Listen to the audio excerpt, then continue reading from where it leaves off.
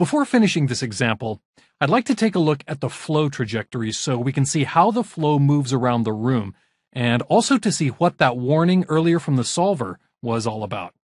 I'll right-click on Flow Trajectories and select Insert. For the selection, I'll choose the Inlet Volume Flow Boundary condition. That way the inside face of the inlet lid is automatically selected for me.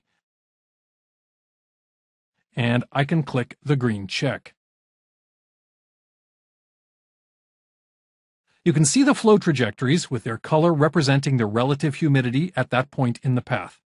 Also notice that we do see some circular trajectories right around the door.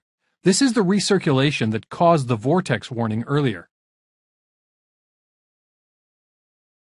Let's animate the trajectories. I'll just save out the animation and you can see the flow.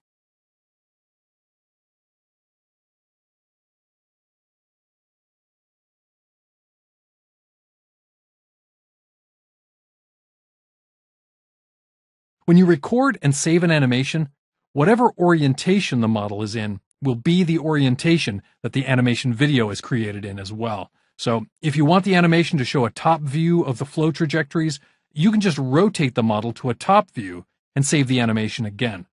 I'll give this animation a new name,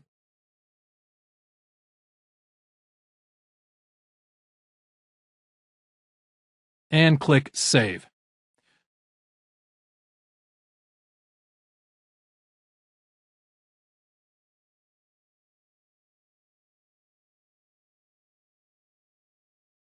This gives us a pretty clear picture of how the flow circulates throughout the kitchen, as well as the humidity at different locations within the room.